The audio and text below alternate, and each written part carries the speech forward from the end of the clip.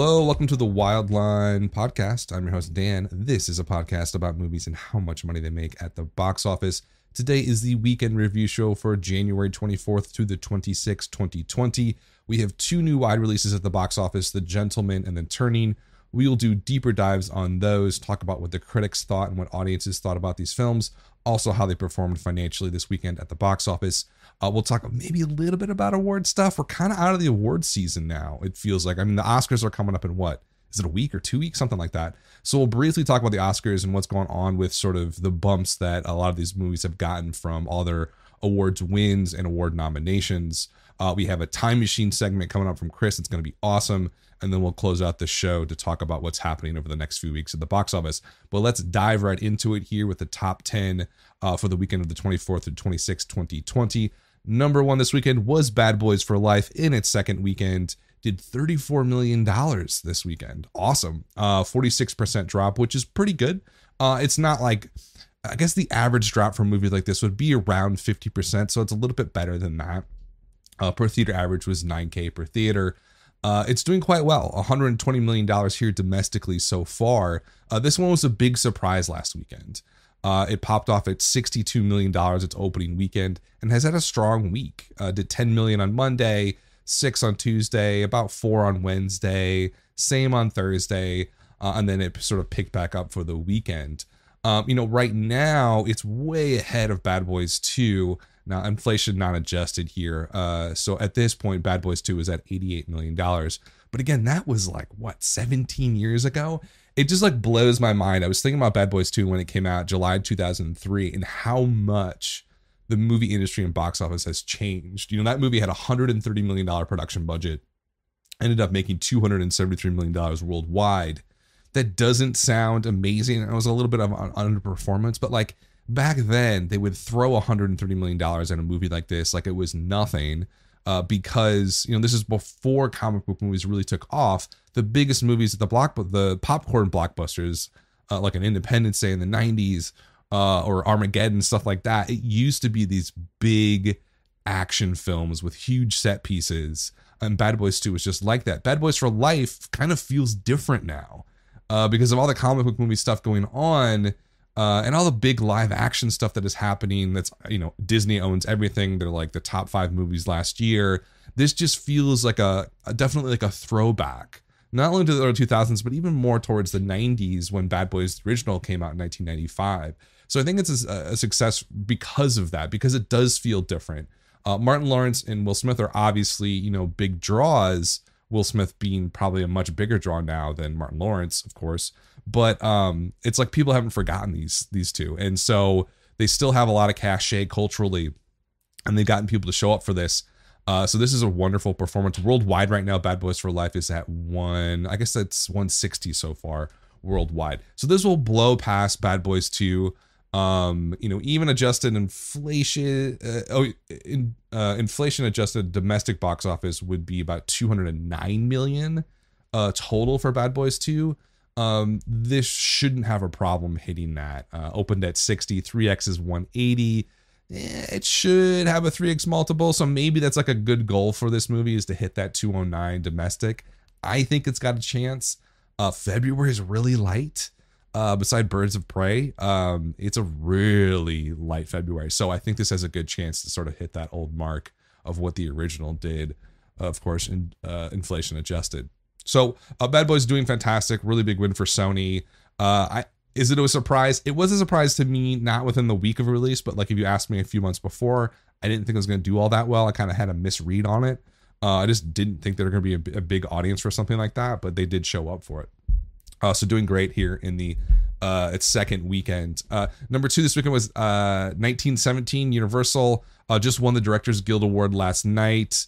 Has a very good chance of winning Best Picture. I think it's by far the favorite after that win. It suggests that the people that really vote for these awards, the directors, the producers, love it. I kind of had hoped that Parasite would be the dark horse here and win.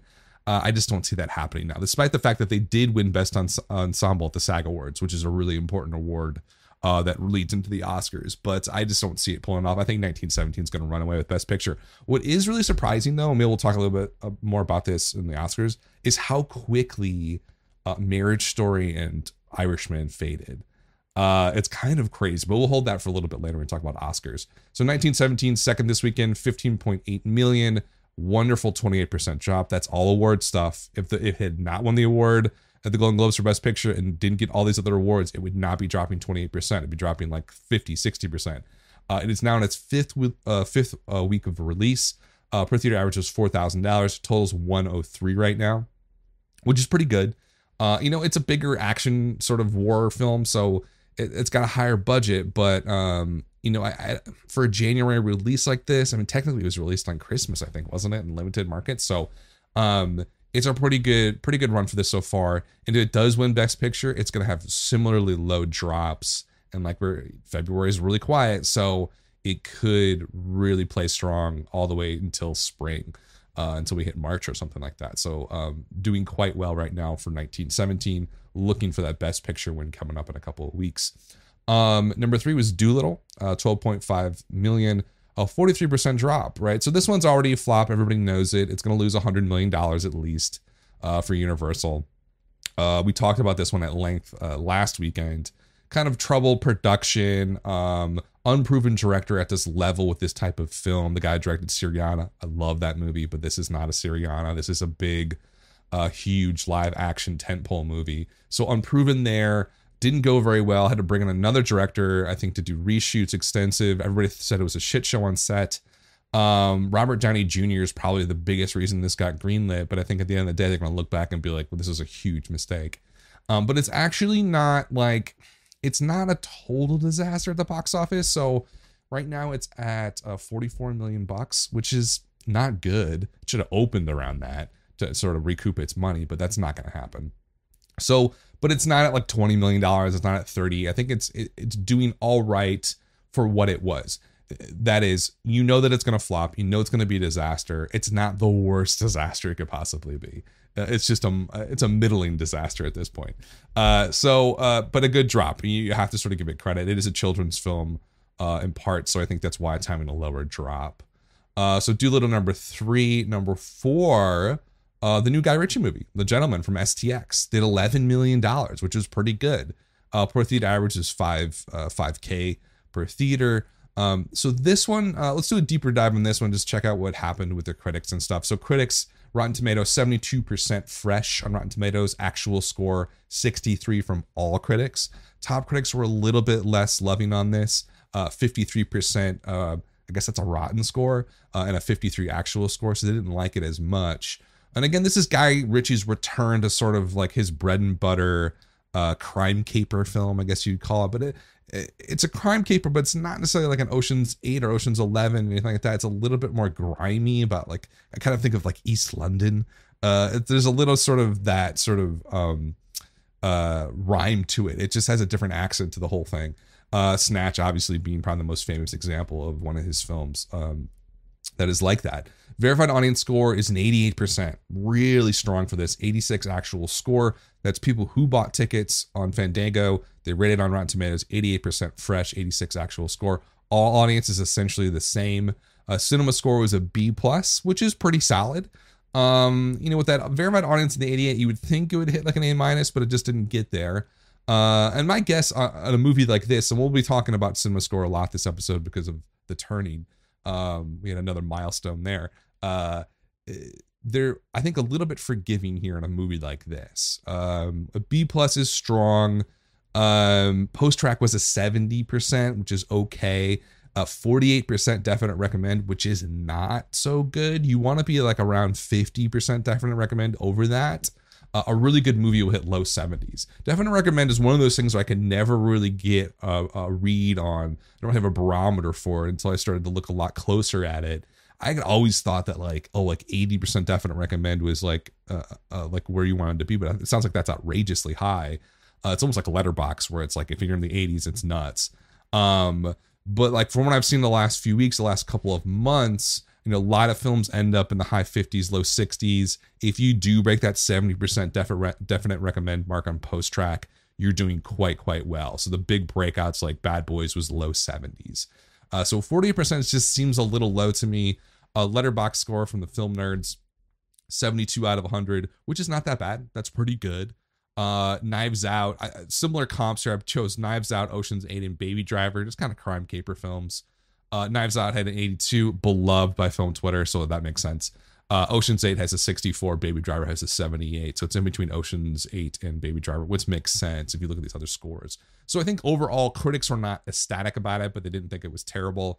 Audiences are a little bit more enamored with it, but not like it's a masterpiece. It's just like a really good sort of, kind of return to that old genre for Guy Ritchie. He is an expert at these films, you have to admit. Like, he gets the pacing, he gets the sort of character interplays, the dialogue.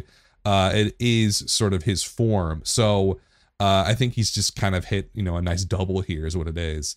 Really low cost on this. So Deadline has a quote here. The gentleman's U.S. rights were picked up by SDX for $7 million.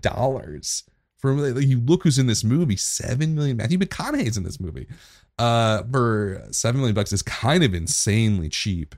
And then the Princeton Advertising, which is quote unquote marketing budget, was around $25 million. I don't know if that's worldwide or that's really low if it's worldwide. I think that might just be domestic, which makes a little bit more sense. So this thing's going to make money. Where's it going to end up? It's at 11 now. It's got decent scores. So I think an average, I would say a little bit above decent, actually, that I'm looking at it. It's that definite recommend is kind of throwing it off a bit. I think, 30 is easy on this one, domestic. Maybe a little bit higher than that. It'll probably add theaters. It opened a little bit depressed here in only 2,165 theaters. I would expect that to jump up a bit because of this performance, I think. But like, you look at the per theater, $5,000, that's pretty good for opening weekend, but it's not great. But I think for what it is, you look at that production budget, this is a win. This is definitely going to be profitable. In the theater here. And then of course you got VOD streaming and all the digital stuff as well on the back end. So a pretty good performance. Who went out to go see this? 60% of the audience was male, 40% female. Over index on the male just a bit. So normal audience is 55% male versus 45% female. Just overall movie going audience, men go more. Under 25 was only 19%. Over 25 was 81%. Way over indexed on the over 25 crowd, which makes sense because like, there wasn't a ton of marketing for this, but like if you kind of grew up or you were like, over the age of 10 or 15 when Snatch came out, however long it was, like 20 years ago, 15 years ago, Guy Ritchie, what he's all about, his style. So it makes sense that older people would just connect with the trailer or the fact that this Guy Ritchie know what it is. I think younger people are totally clueless to this guy and what he's done in the past. So it's there's a short memory there. So I think that's why you over-index on the over 25 crowd. In terms of who liked it more, men, this is all from Deadline, by the way. Guys liked it more than females, 82% positive versus 72% positive. So yeah, I think it's gonna have a nice little run here. This is, we always talk about January. Fuck You, It's January. If you guys watch Red Letter, whatever the hell it is, Half in the Bag, those guys from Wisconsin, they're on YouTube. It's called Fuck You, It's January, basically that like the studios don't care about you, they're dumping all their trash in January, and that's what's essentially happening. All the genre films are coming out, like The Grudge, The Gentleman, like it's Bad Boys for Life is kind of fits in that, like it's almost like we don't know if this is gonna work, so let's just throw it out in January and see what happens. Doolittle was dumped. Spies in Disguise, Like a Boss. I'm sorry, Spies in Disguise was holiday. Like a Boss definitely was dumped in January. Underwater is the perfect example of the January dump film.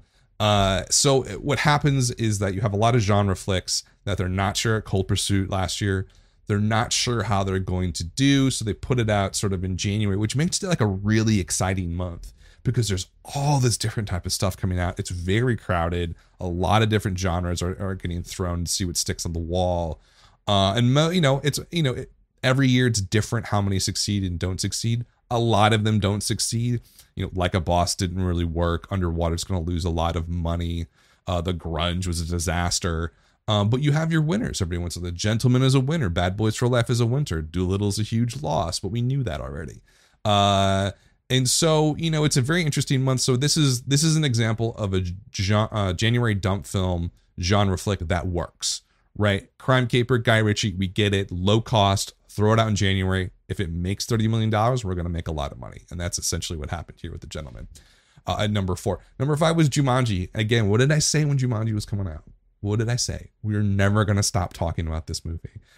I think until the day that I die, there's going to be a Jumanji movie coming out in the holiday season and like having amazing legs all the way through February, every single time. Next Level, again, down 19%. Who is seeing this movie? Who is seeing Jumanji The Next Level on January 24th, 2020? What is it, like 2 months after it came out almost? It just blows my mind. I honestly don't get it. Like when the first Jumanji made its run, I was like, this is special. This is lightning in the bottle. We're not going to see this again. This is the same thing. This is totally, it's not going to make $400 million. That's 283 now domestically, but it's the same pattern. It's that weird sort of we're in the middle of January or the end of January and it's dropping 19% and it's still in 3,000 theaters. Like someone's got to write a paper on it. Like maybe not a thesis, maybe it's not that level, but like there is a sort of pattern here and the uniqueness and abnormality to how this thing is running right now. And it's like, it's got marathon legs every time. Why is that? Is it The Rock? Is it Chris Hart? Is that why? Is it Jack Black? Maybe Jack Black is like this secret weapon in a movie. I don't know. But it's doing fantastic. I mean, now again, it's not going to match the 400 of the original, but that did honestly feel, that part of it felt like a lightning in the bottle opening up against, was it Force Awakens maybe? Or Last Jedi probably. So it's, it's having a great run and I think it's going to last. It just dropped 200 theaters now. Yeah, I think I'll have a good run through probably February 14th, the Valentine's Day sort of holiday. And then it'll probably be done. Okay, so that's number 5. Number 6, we're going to take some time on. So get settled, get your coffee. The Turning from Universal. It's the second January horror film we've gotten. It's a January dumb film. So this is an interesting movie. So, based on a book, Steven Spielberg, this was his pet project, which I learned on Wikipedia. Thank you, Wikipedia. This was his pet project. They had another director assigned, another screenwriter. That almost got off the ground, but when the rewrite came in, which apparently was just a page rewrite, the changes were so drastic that Spielberg himself pulled the plug and said, we're not doing this with you two. We're finding another director and another writer, and we're going to move forward in a different direction. And that's essentially what happened. And then let's get straight to the numbers here. So Turning did $7.3 million this weekend. The production budget was about $17 million. And so it's not going to be like $100 million loss. It's going to be a disaster, but it's more of a creative disaster than anything. So here's the lowdown. Critics ravaged the film. 12% Rotten Tomatoes, 20% from top critics. Verified audience score of a 13%. 13%. Actual score of 34. All audience was 16%. These are horrific scores. And of course, most important of all, cinema score of an F. This is the second cinema score of an F we've gotten here in January 2020. There are 21 films all time right now that have received Fs. We have 2 of them in this month, both horror films. Something is happening here, right? So Letterboxd score of a 38. Even the film snobs hate it. Grudge at a 32. Compared to the better horror films over the last couple of years, Midsommar had a 76. Us had a 74. So what happened here is Spielberg essentially pulled the plug, got a new director, got a new writer. I think they went with the original script or something like that. They shot this thing, and it's a complete and utter train wreck of a movie. A post track of 10%. It was hovering around 0 for a second there, I think, on the initial sort of surveys. So essentially, when you read the reviews, I'm not going to spoil anything for you, but the ending's really bad and terrible and confusing. I'm going to read a couple of quotes from verified audience members. A confusing, pointless, non-scary mess of a film. Don't waste your money in 2 hours of your life seeing this. Someone else said, the most stupid and unfinished movie I've ever seen in my life. Please don't waste your money on this crap. Not even for free. Is it worth it? So just creatively, it's a total mess here. And financially, they're going to lose money. They're not going to make anything on this. Maybe they'll break even. I even doubt it, because they had to pay a lot for marketing. So what does this say? So we have I think the one reason why this feels like a bigger thing than just, oh, it's another failed horror movie, is that we've had 2 horror movies get cinema scores of F in a single month. Something feels off about that. Something feels kind of abnormal or special or unique. as to what's happening here. And here's what I think. So I wrote this big long essay about the state of horror last year, or actually 2 years ago, like October 2018. I spent a lot of time writing it and thinking about it, and I came to all these different conclusions. So look it up if you want to read it. It's on Medium, just look up Wildlife Podcast on Medium, and it's there. It's a 20-minute read. It's a little mini novel there for you. But how I ended that essay, essentially the point of it was there's two golden ages going on in horror. There's the creative golden age, which would be It Follows, It Comes at Night, Raw, The Witch, are the four main movies that I was looking at, where there's just been this unbelievable, Hereditary is another one, this unbelievable creative renaissance in the horror genre, coming from different filmmakers, diverse filmmakers with different voices that we had not seen in a very long time. And it's sort of a group of films came along around 2015, 2014, starting with It Follows, that really showed us and signaled a new way forward in horror. The buzz phrase is elevated horror. I hate that. I don't think that's the right phrase here, but it's kind of those groups of films that we're talking about. So on the one hand, from about 2015 to 20 till now, it's still kind of going. There was this artistic renaissance in horror. So that was one golden age, and it really harkened back to like the 1970s naturalistic horror, Wes Craven's Last House on the Left, John Carpenter's Halloween, even Romero's Dawn of the Dead and Night of the Living Dead. It had this sort of gonzo, very raw, primal feel. Texas Chainsaw Massacre is a perfect example of that, back in 74, I believe. So that was happening. It was really special. That was one part of this golden age. Then we had this box office boom of horror, which was really the paradigm there was it making over $100 million opening weekend in September 2017, when before, if a horror film hit the $100 million mark in total domestically, that would be a grand slam. This film hit it in the first 2-3 days. So, and then we had Get Out do very, very well. And so Quiet Place as well, Don't Breathe, Lights Out. These films were all doing very well. So there was this sort of box office golden age for horror happening at the same time. I mean, it really being the paradigm shift with that opening weekend and over $300 million domestically. So at the end of the essay, I basically said, we're in a new era of horror. The genre totally changed. I don't know which way it's going to go, but it could probably go two ways. One is sort of the artistic side starts to blend a little bit more into the box office success. And I think we've seen that with Jordan Peele, because Get Out's part of those original set of films that I think really pushed the genre forward. But at the same time, a movie like also a huge box office success, Us feels like it even pushes it further, more artistic, more experimental, and also did really well. So I think that's kind of come true. The other thing that I said is that because it did so well, studios are going to pour gasoline on these movies and really light them up. And so I think that's also happened. And I think the fear that I had was that they're not really going to learn why these sort of movies like Raw and It Follows and The Witch are doing so well and are so interesting, and why audiences are connecting with them, at least film nerds were, and film critics. I don't think they took those lessons and applied them to new horror films that they were making. They essentially just said, oh, horror is like really big now. Let's greenlight every horror film that we see. And that's why we've seen this glut of The Nun, La Llorona, Pet Sematary, Child's Play, all these reboots happening. A lot of them not very good. Those horror films I just mentioned none of those are good horror films. They're terrible. Nun and La Llorona made a lot of money because of The Conjuring, but Child's Play, Pet Sematary didn't do very well. The Grudge and The Turning kind of fit into this, the studio greenlighting a lot, giving horror a lot of money, but not really learning the lessons of the creative renaissance that has happened in horror. And I think that's unfortunate because, it's been, last year was a pretty good year in horror, I would say, like Midsommar from a creative angle and Us from a creative and box office angle. But a lot of these sort of reboots and newer horror films are just not doing very well, and they're not connecting.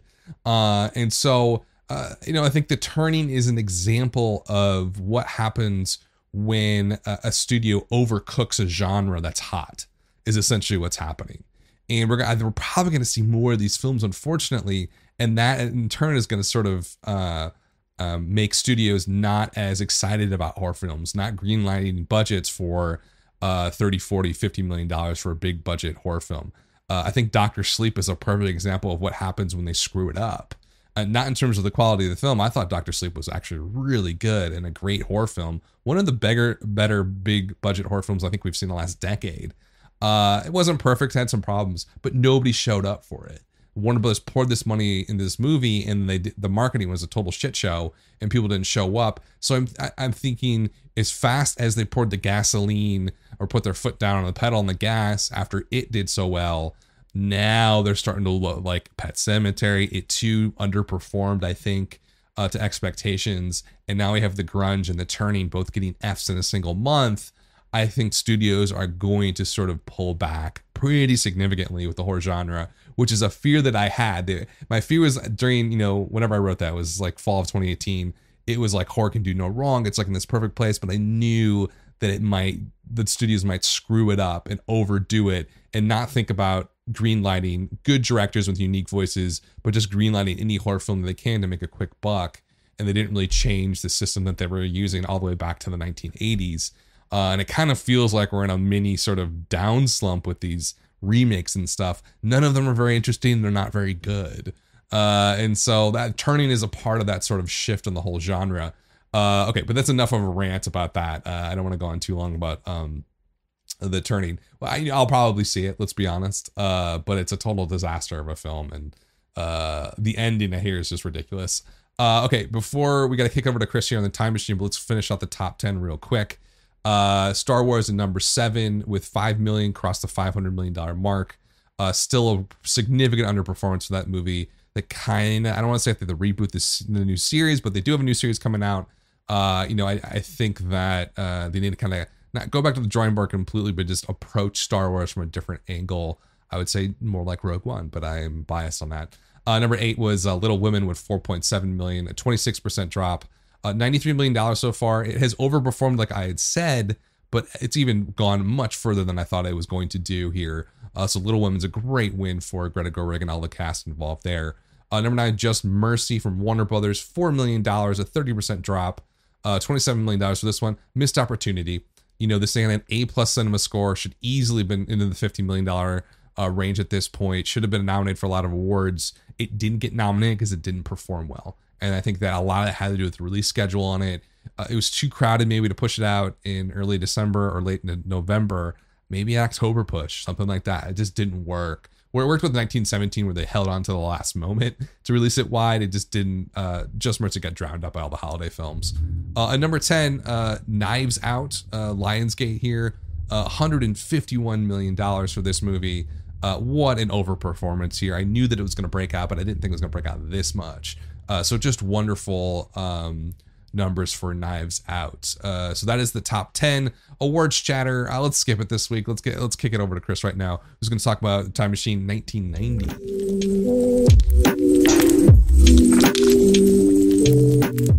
Welcome to the Wildline Time Machine. My name's Chris. Thanks, Dan, as always, for having me on the Wildline podcast. Let's take a look at the past and future of the American box office. We're taking it back 30 years this week to the 4th weekend of 1990. Always looking for those weird weekends to celebrate a 5 or 10 or 15, this time 30-year anniversary of, let's talk about one movie that was everywhere in 1990 and 2 movies that I never knew existed. Maybe one I think I recognize, the VHS cover from my trips of yore to Blockbuster and Hollywood Video, and also the smaller video store rentals in southeastern Wisconsin. But let's begin with the number 1 movie that was number 1 for a crazy amount of weeks. It was out for 7 weeks, and it had kind of hovered towards the end of the top 10 throughout the month of December. And then in late January, the Oscar nominations were announced, and poof, it went to number 1. We're talking, yes, about 1989's Driving Miss Daisy. In its 7th week of release, previous week it was at number 9, and then it shot up to number 1. Everybody knew that this was going to be the movie to beat, and it kind of was the only movie that a lot of people were thinking and talking about in the beginning of 1990. Put out by Warner Brothers, starring Jessica Tandy and Morgan Freeman, the latter of which secured a easy Oscar nomination and win for his portrayal of Miss Daisy's driver. kind of starting the tradition of that would go all the way through Green Book of last 2 years ago. Last year, I don't know. That's one of those that could have been a movie that came out in 1990. Yeah, it's such a weird little movie that could, and yet you get the right kind of campaign behind it. And I think that's pretty much all that was just Warner Brothers putting all its eggs in its basket, and it just was just sentimental enough and just benign and innocuous enough to become the Oscar movie of that year. This movie made over $16 million domestic, and it only cost... what did I look up here? $7.5 million to make. So this is a movie that, and then if you count the, video sales after that, it went way over 100 million even. So it's kind of insane for such a small movie. But as I just said, Green Book did kind of a similar thing just this past year, right? Yeah, what's there to say about Driving Miss Daisy? Not too much. I actually want to spend more of my time here talking with you about Enemies: A Love Story and Ski Patrol, the second and third spots for that weekend back in 1990. Two movies that I had no idea existed, to be honest. And okay, so first off, let's talk about this strange little movie, Enemies: A Love Story, starring Ron Silver and Angelica Houston. Once again, benign, innocuous, but here's the weird thing, and I tried to do as much Googling as I could to confirm this, and it might be some kind of blip, but I don't think it was. I think that what was going on here this weekend is basically there was nothing new coming out, and so the box office with the Oscar nominations being announced just like went into complete chaos. Here's a movie that had already been out for 7 weeks, and 20th Century Fox, and it was basically like a period, like 40s New York City story about this Jewish guy who had married the girl who saved him during the war, and then turns out that his wife, who he thought had died in the war, was alive, and he's also cheating on his wife in New York. And so it's and there's like wacky klezmer music in the background during the trailer, which is borderline offensive, but it's like, once again, especially nowadays where it's all about spectacle, as Dan has talked about on numerous occasions, this is not a movie that you'd expect to go from previous week 19th at the box office to this week number 2 at the box office. Absolutely insane. And it still only ends up grossing about 7.7 million. It made 5.2 million on this wackadoo weekend where it popped to number 2. It was nominated for 3 Academy Awards, including 2 nominations in the supporting actress category for both Angelica Houston, who plays the wife that comes back from the dead, and Lena Olin, who was making her film debut here, I believe, this is her second movie, as well as a Best Adapted Screenplay nomination for Roger L. Simon and Paul Mazursky. Mazursky also directed. This is an interesting guy that I totally forgot was kind of on the rise in the 80s, late 80s, early 90s. He made Bob and Carol and Ted and Alice in 1969, and then kind of slowly rose in the background in Hollywood, and he made Down on Beverly Hills in 1986, and then he was also an actor and kind of leveraged that into his directing career, but then kind of just went nowhere after this movie, Enemies: A Love Story. It's very strange how these kind of career directors just fizzled out, and you totally forget they existed even.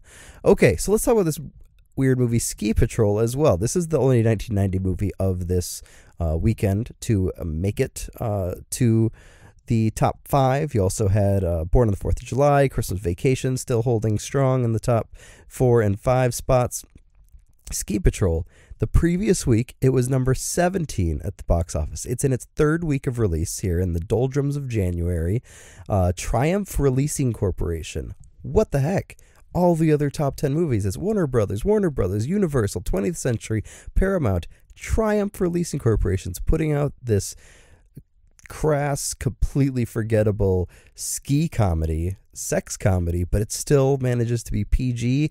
What's going on here? I don't know. It ended up making only 8.5 at the box office, but this very strange weekend, like I said, it's chaotic, and it pulls in 5.1, over 50% of its total gross. You have a plus 115% increase for Drive Miss Daisy. There's no drops here. 750% increase for Enemies Love Story. 362% increase for Ski Patrol. What? And obviously, Ski Patrol isn't a part of the Oscar nominations. Questionable campaigning and sudden rise in the box office numbers.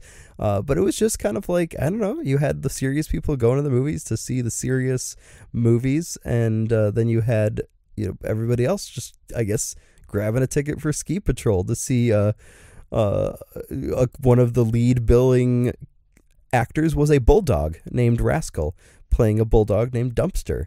Also, interesting factoid about this very forgettable movie about ski school instructors trying to bed their co-eds that are some reason wearing bikinis on the slopes. Paul Feig plays one of the main ensemble players, Stanley, in the movie. You got to check out this trailer on YouTube, guys. It's pretty silly, and it kind of, in a weird way, makes me a little bit, just a tiny bit, miss those days of being able to rely on Larry L. Zucker comedy hitting the box office every once in a while. Obviously, the Wayans brothers took over for that, and then there was it got progressively worse, right? Then you had like whoever those guys were that made Disaster Movie after that. But no, we just forget about that nowadays. I guess it still happens a little bit on streaming, but definitely not to the scale that we were perhaps a little not taking enough advantage of in the 90s. I don't know. That's going too far for sure. The movies are all garbage.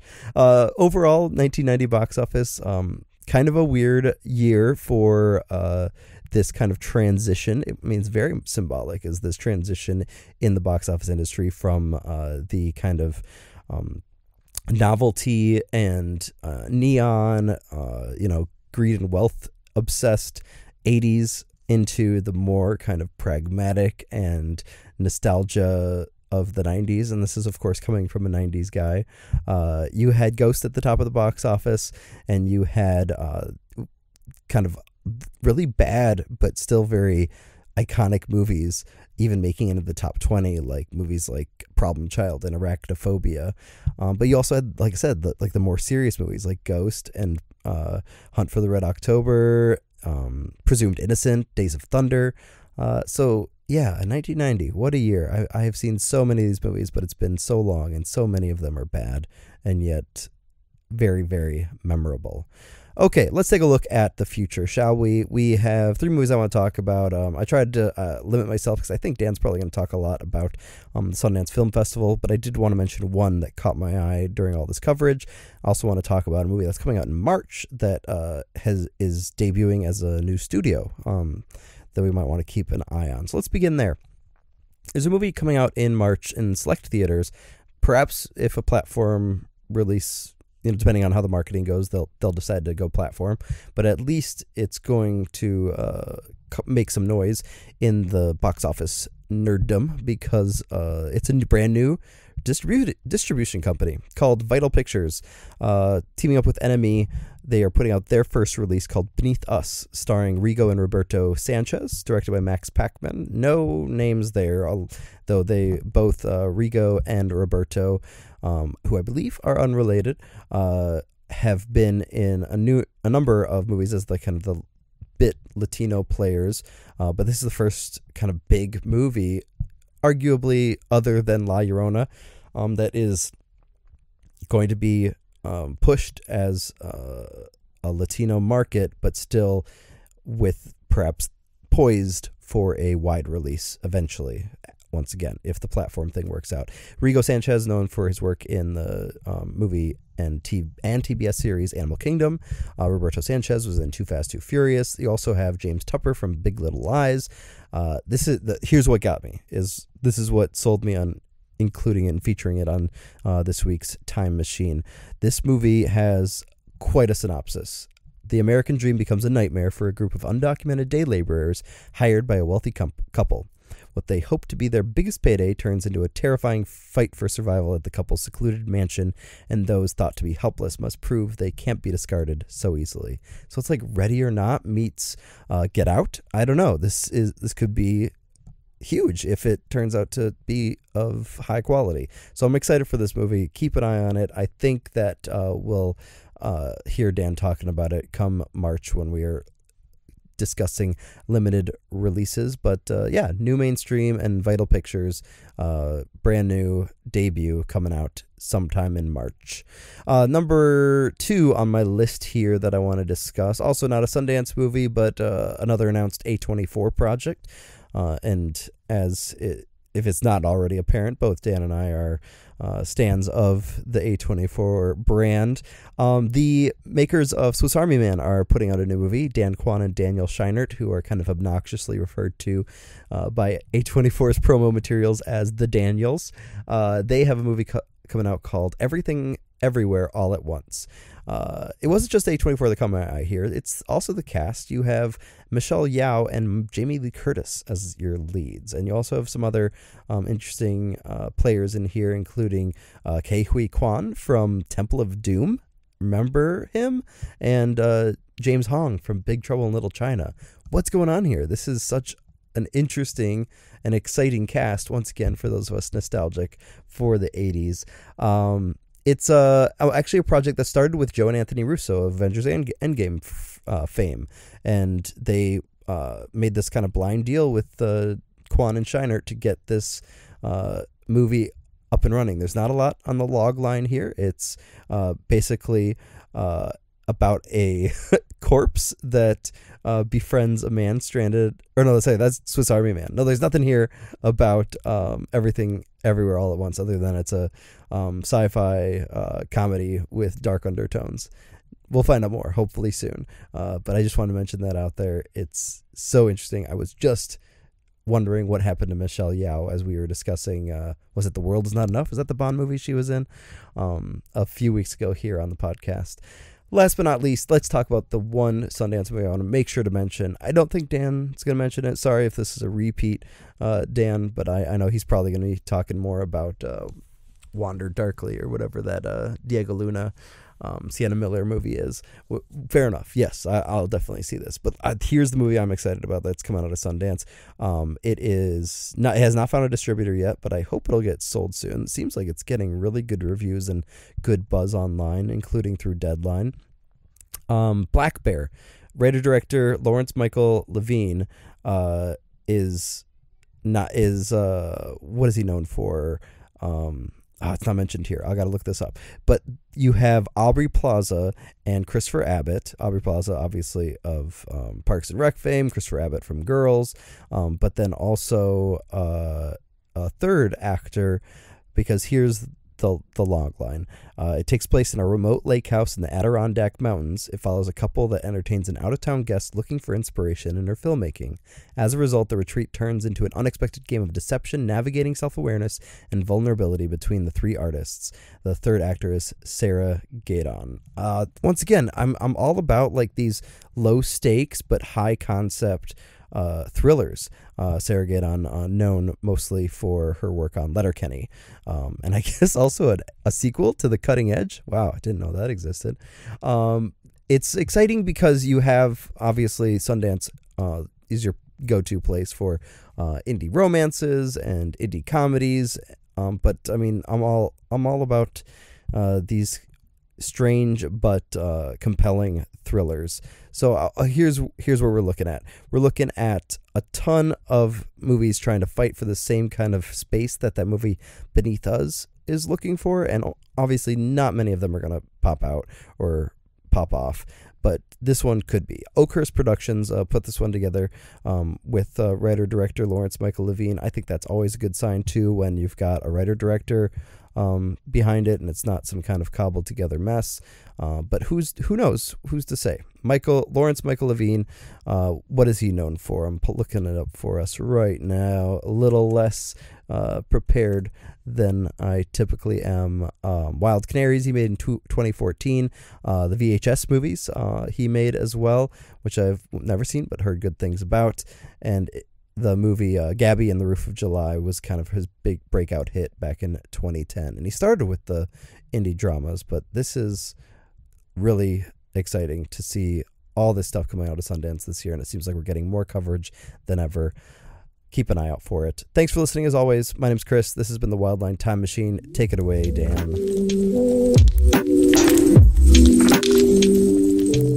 All right, thanks for the time machine, Chris. That was awesome. 1990, 30 years ago. What is going on? How old am I now? What's interesting about that sort of breakdown is that I remember Ski Patrol very well.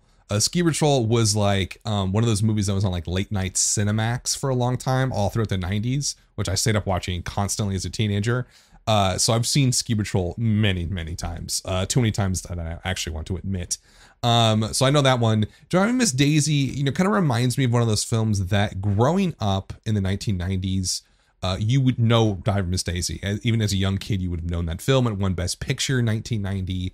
It beat out the likes of Born on the 4th of July, Dead Poets Society, Field of Dreams, and My Left Foot, which looking at now is sort of like, we think that, oh, films are always better. But you look at that group of Best Picture noms, you're like, these are all okay films, but like you wouldn't put them up with a lot of the best stuff that comes out today, would you? I mean, maybe My Left Foot would, but Driving Miss Daisy is like one of those major studio films about racism that doesn't really make a whole lot of sense probably to younger people now if they saw it, because it'd just be like, wait, what? Like the entire movie, like it used to be what way? And of course it's the Hollywoodification of what racism was in Atlanta in the 60s to the 70s, early 70s. So it's like, it's just such a bizarre film. And it's going to be one of those films that I think, you know, younger people, let's say under 30, when they're sort of looking back on what won Best Picture and what was really sort of held up as a great film, they're going to look at this one and be like, what are you talking about? It's really not that good. And I would have to agree with that. It's well written, it's well produced, it's well acted. It just is not Best Picture worthy at all. It's essentially like Green Book winning, let's be honest. Great new films to talk about. I had no idea about Vital Pictures. That's really cool. It's all about, you know, getting Latin and Latinx representation in the film industry, in front of and behind the camera, which is amazing. That log line sounds fantastic. For Beneath Us, even someone on Deadline's comments said, I saw a cut of this in San Diego and it was awesome. So it sounds like it could be a really cool movie. And I love talking about new distributors and new companies. So I think there needs to be more out there. And it's funny that Chris mentioned Black Bear because I've been going through, this weekend is Sundance, Sunday through today.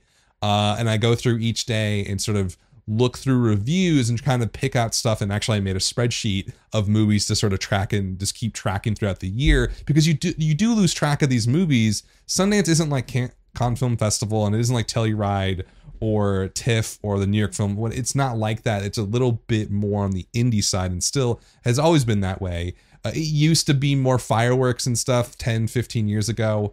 But now it's kind of gone back to its roots and really sticking with indie stuff and kind of a lot of unknown people releasing films.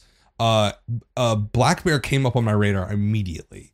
I saw a review of it. I think, I forget what it was. Like IndieWire, I think, had a good review of it. I read through it, was like, this sounds interesting. Aubrey Plaza is, I love her as an actor. Like, she was so good in Ingrid Goes West. I never really understood her shtick. Like when she'd go on talk shows and stuff and Parks and Rec, I was like, I just don't get it. You're like really unpleasant. And is that like an act? Is that like a comedic? Is this like, is your entire life performance art or something? It didn't really click for me. But I think there's a lot of sort of earnestness and seriousness underneath that. And you saw that Ingrid Goes West. She was just, I think, really amazing in that movie. And I really look forward to what she's doing next. And Black Bear just seems like a really interesting film. Even more so than Aubrey Plaza, I would say. I'm really interested to see what Christopher Abbott's about. He was the guy plays Marnie's boyfriend in Girls. I haven't seen him in a ton of stuff outside of that. I just remember that episode of Girls. I watched the entire series. I don't remember a lot of it, but one episode I remember the most is when Marnie meets up with him again. I want to say it's in the last season or something, and they had been broken up for a while, and he's like addicted to heroin or something. But like, it was a really magical episode, and he was so good in it. And I really look forward to see what him and Aubrey Plaza can do in this. And and the other people involved. The review here from Entertainment Weekly, which is a magazine I used to subscribe to as a young man, it actually got me into film and box office in general. So I got a shout out to Entertainment Weekly. This is their sort of sentence on it. Fueled by surprise and layered with an intoxicating dream logic, Black Bear is the kind of discovery you hope for at Sundance. Wholly unexpected, compellingly demanding, utterly unique. So that sounds awesome. So I'm super psyched about that. It's in my spreadsheet, so I'm gonna check on it every couple of months and see when I can see it. Okay, so that was Time Machine. That's the top 10. Let's talk a little bit about what's coming out over the next few weeks. So we had 2 new wide releases this weekend. We have Gretel and Hansel next weekend, the rhythm section as well. Also, the 2020 Oscar shorts will be out in your local theater for the most part, I think. So check those out. Gretel and Hansel, I have no idea now. Like, I thought that the turning was going to pop off. I was clearly wrong about that. I think there's a chance for Gretel and Hansel, or maybe we'll get a third F Cinema score for a horror film in a single month. It is possible. It looks super arty. It looks like The Witch. It looks like It Comes at Night. It looks like that horror renaissance stuff that I was talking about, elevated horror, barf. But it has that look, a very arty. Mandy would be another sort of reference there. So is there a story there? Is it actually good? Are people going to flip out when they see it? I think it's got a good chance of breaking out now because turning really screwed up. So I think maybe people are like going to be hungry for horror movies, or maybe they're totally turned off by it. Rhythm section, I was not keen on recently, but I saw a new trailer. It looks good. I love Jude Law. And I think Blake Lively is a great actor. So I think that it has a chance to do pretty well. It's just the worst name ever. And then we're into February. We got Birds of Prey coming out. That's tracking at like 50 something, I want to say. Of course, there's incels going after it, which is so stupid. They're not going to prevent this movie from doing well. It might prevent itself from doing well. I mean, the trailers are not good on this. And maybe I'm just being like overly critical as a comic book movie skeptic sometimes. It just doesn't look like it has a hook to it. So maybe it does 50, maybe it does 100. I don't know. My guess is it's going to underperform the expectation. A Lodge horror film coming out on Neon, also that weekend, limited. Then we have a lot. Downhill, Fantasy Island, Photograph, Sonic the Hedgehog, What About Love, all on the 14th, which is, of course, Valentine's Day. So it's going to be a big Valentine's Day weekend holiday. And then, what are those going to do well? I think Downhill is going to do okay. It is you got 2 big name stars in it. It's a remake of, I want to say, is it a French film maybe? Searchlight Pictures, which is the renamed Fox Searchlight Pictures, is now Searchlight Pictures. So stupid. I don't know what Disney's thinking. I don't know how it's going to play, though. I don't see it popping off huge. Fantasy Island, I think, could be big. That's actually kind of turns into a horror film if you see the trailer. Photograph, I think Sonic the Hedgehog is somehow trending in the 40s. I don't know. My nephew Charlie is like 5 years old. I'm sorry. Really loves it, right? Like he's super into it. He's 5 years old. Like how does he know about this thing at all? Sonic the Hedgehog was like big in the 90s when I was a kid. So I don't know. Apparently there's this whole younger generation of children who are into this. So it could do well. After Valentine's Day to close out. Also to note for you art movie fans, it's not going to make any money at the box office, but Portrait of a Lady on Fire officially is released in the United States on the 14th. If you like film at all, just go see it. It's just one of the most beautiful things I've ever seen in film. It's just gorgeous. But no one's going to see it, of course. And then let's see, Brahms the Boy 2. What? From STX on the 21st? Oh, horror film. I forgot The Boy came out. I had to go look that up the other day. I was like, what is this? Call of the Wild. Harrison Ford's way too old to be in this, so I don't know what they're thinking. 20th Century Studios is the studio there, no longer Fox 20th Century or 20th Century Fox Studios. Another new name. And then The Invisible Man closes out February. February 14th is really the peak of that month, and then it gets really quiet all the way until March there. Anyway, thanks for listening, folks. This has been the Wildline Podcast. I will be back with Chris next week.